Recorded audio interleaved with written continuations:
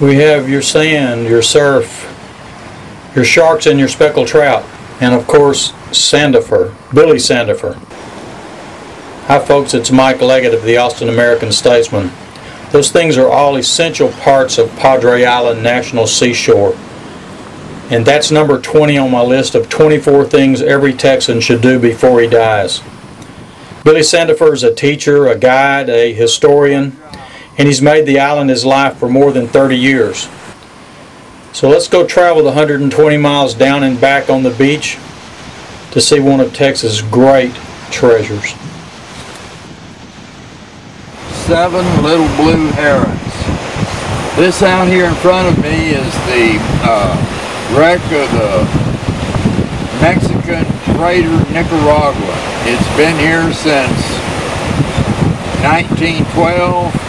It was running guns for the Mexican Revolution, and there were 2 Federale spies on board who ran it aground here, so the guns would never get to Mexico.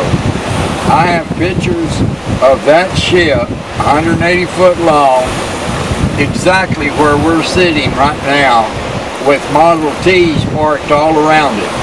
And it is probably the best undisputable indicator on the Texas coast of coastal erosion, because that's how much the ocean has taken of Padre Island in the last 99 years. That's not debatable.